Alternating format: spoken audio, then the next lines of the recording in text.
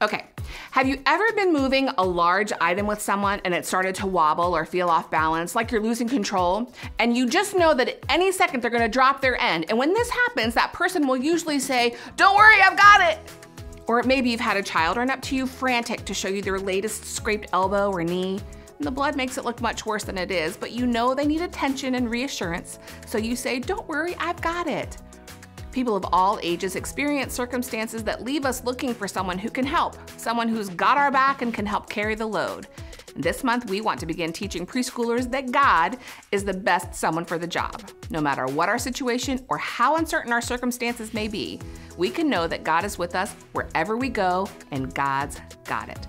This kind of trust in God is what allows us to sing in the rain, which is why we thought Sing in the Rain would make the perfect theme. Week 1, we'll hear the story of how Shadrach, Meshach, and Abednego trusted that God's got it as they were on their way to a blazing furnace. It truly is an amazing story of trust in God. In week 2, we see a mother trust that God's got it as she puts her baby, Moses, in a basket and hides him among the reeds on a riverbank. I can only imagine all of the conflicting emotions she must have been feeling, but her trust in God was bigger. In week 3, we get to watch the journey of another mother as she learns firsthand that God's got it.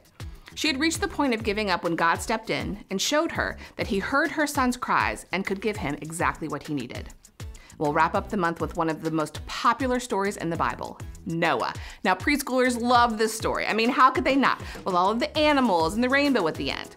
We'll use Noah's exciting story to teach the truth that God keeps his promises. If God says he's got it, then God's got it. Now, I don't have to tell you that there's a chance of rain in our lives or in the lives of our preschoolers. Many of us have already come through some pretty big rainstorms. Some of us are in them right now.